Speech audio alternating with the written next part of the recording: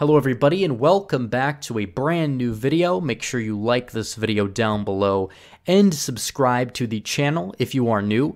And today we're going to be tackling potential primary challengers for the 10 Republicans that voted to impeach the president.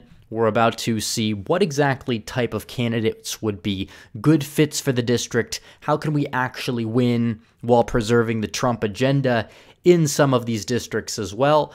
I'm about to dive into it in a minute, but first I have to tell you guys about my friends over at Noble Gold. Now, a brand new year deserves a fresh start, right? A new look at everything. There's going to be a new administration in Washington, so it might be time to look at Noble Gold's security option. Yes, security. It's like damp proofing, but it keeps the government from your savings like the damp from your floors. How? By using gold and silver in your own IRA. You insulate it from the markets, and if anything bad happens, you're safe and dry. COVID, market crash, vaccination worries, you're going to be fine. Remember, if you want to play it safe and protect your investments, take out a gold IRA this month, and Noble Gold will gift this stunning solid silver 5-ounce Apollo 11 commemorative coin from the U.S. Mint. It's quite something, I'll tell you.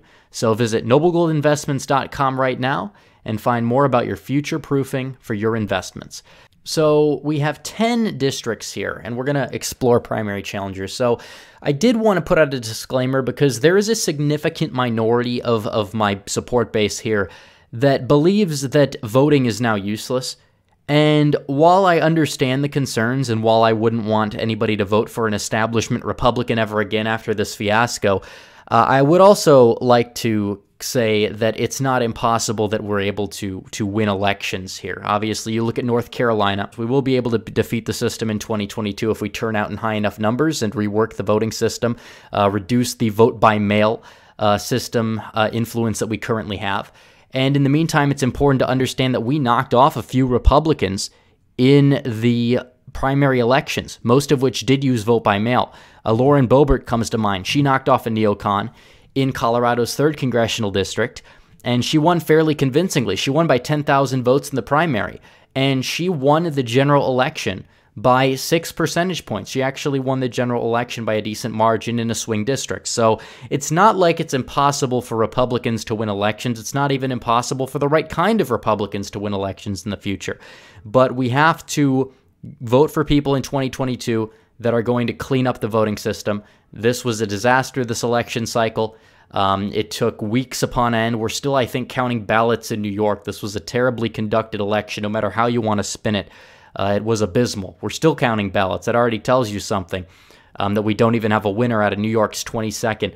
But what I will say is that 2022 is probably the prime opportunity for primary challenges, especially with the anger and the grassroots within the Republican Party.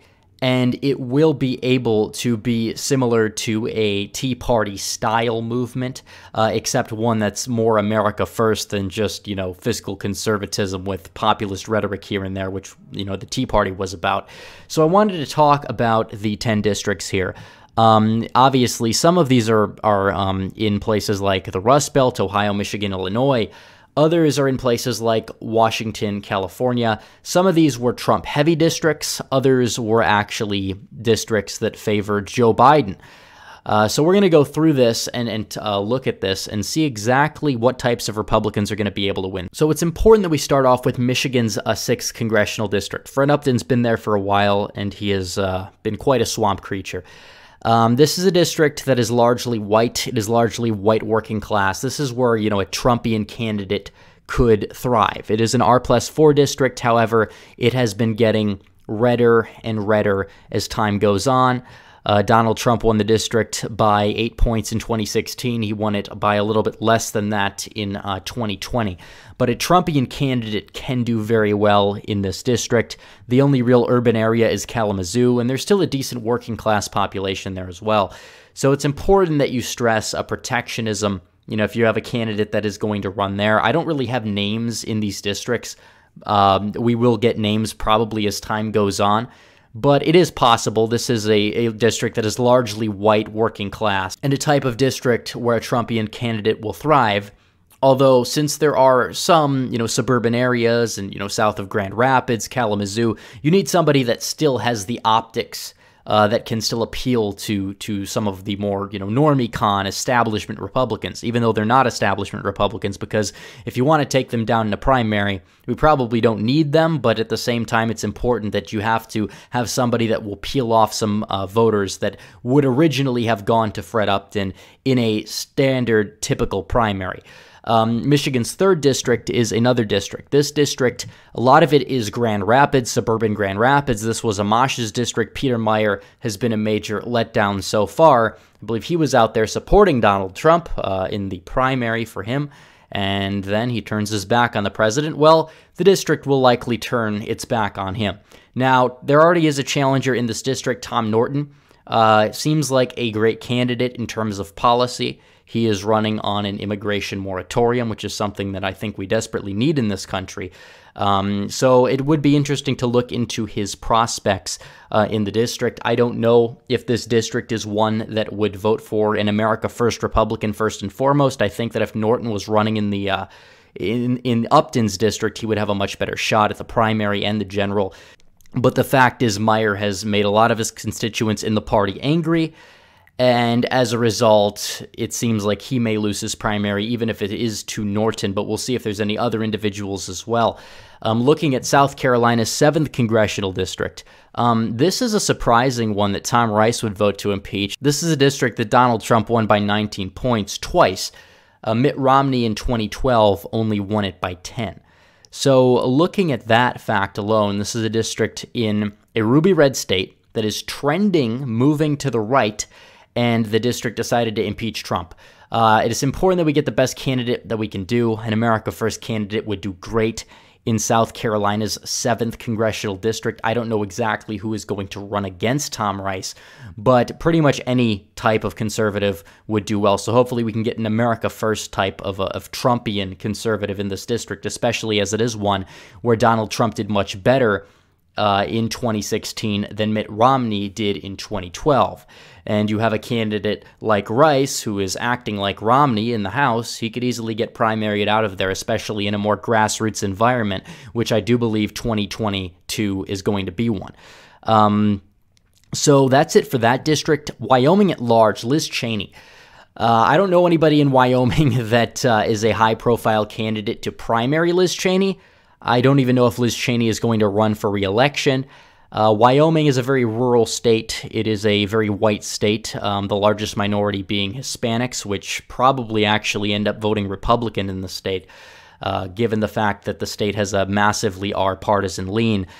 The problem with Wyoming is the fact that there is a good portion of the electorate that is, the establishment Republicans, whether they're the Mormon base in the Mormon Belt or whether they live in places like Cheyenne. But at the same time, it is a very Republican state, and Trump has a decent support base there. He got in the state 70% of the vote or so this time around. So Liz Cheney probably, I believe, would lose a primary.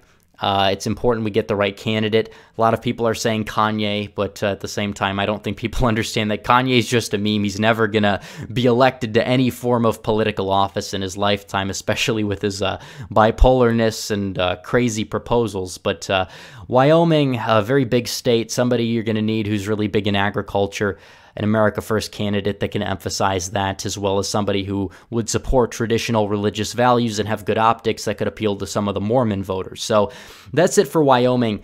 Illinois 16th, Adam Kinzinger, I think he'd lose his primary to pretty much anybody. Looking at his district, it's roughly 90% white, middle class to working class largely. It is a district, if you look at the lean here, it voted for Trump in 2016 by 17%.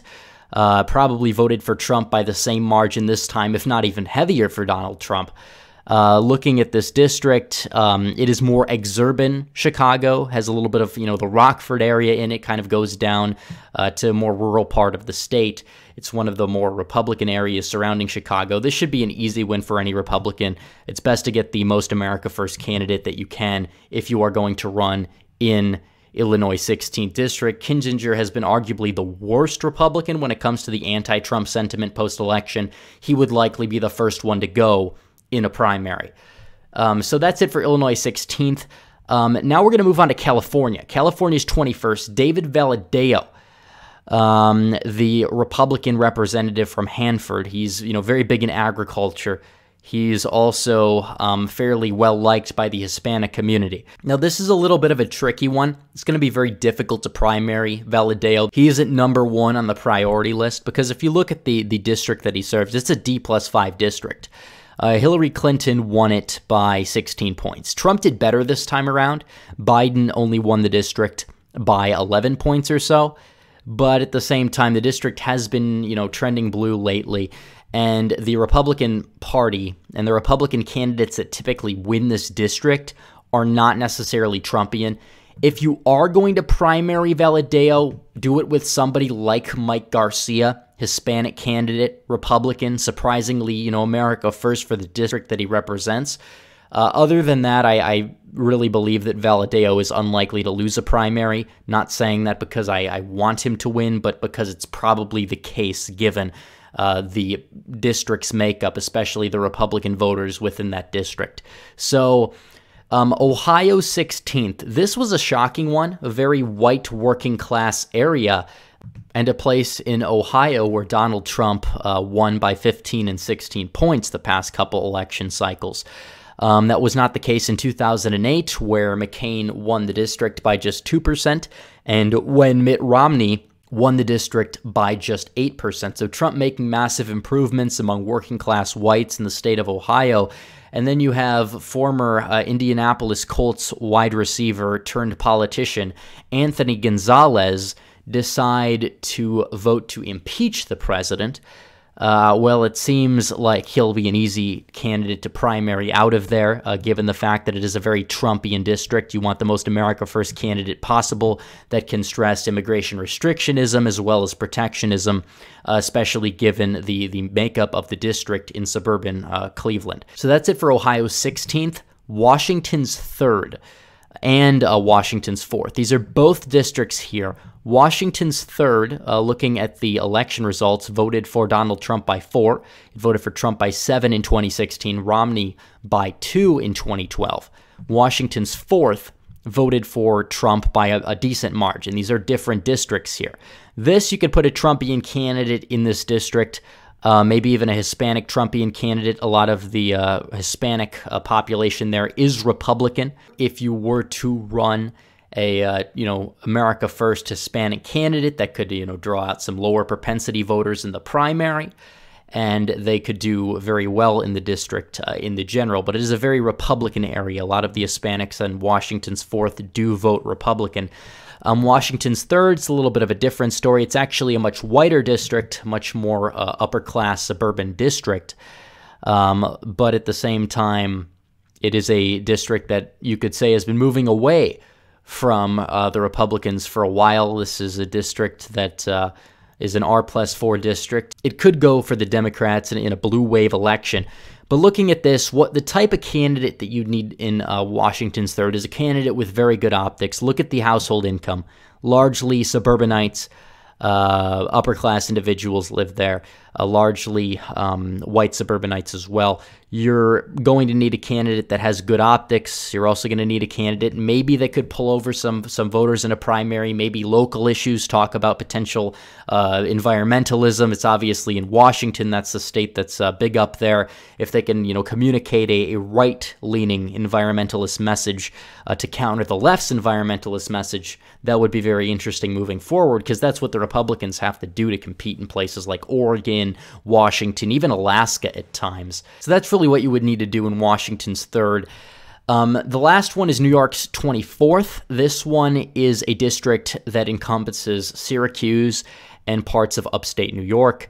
It is a district that votes for Republican John Katko at the representative district level. However, it is a D+3 district, and it voted for Hillary Clinton by 4 points, although that is down from when Obama was winning the district by 15 points in 2008 and 2012.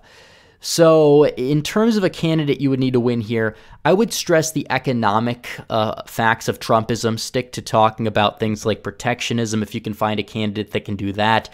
Immigration restrictionism, as long as they're bringing good optics into the equation, should do very well. And if they're able to do that, I think that they probably could end up winning, especially if it is a red wave election. But I think the primary, they'd be very successful, and they would be successful in the general, because we are factoring that in as well. You're going to have to find the local issues, the issues that Trump supported that are popular in certain places, and you're going to have to run with it. And if you're able to do that, you'll be able to win the primary, and you'll be able to win the general, because a lot of actual conservatives are very fed up with the Republican establishment right now, and they're going to pay in the primaries, and we'll see what happens.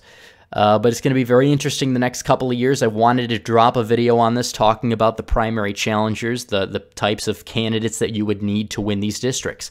So anyways, guys, thanks for watching this video. Please like this video down below, comment down below, and subscribe to the channel. Hit the bell for notifications so you never miss another video. Follow me on social media, become a member, donate to the Patreon, or subscribe. Star links in description. As always, guys, thanks for watching. Red Eagle, out.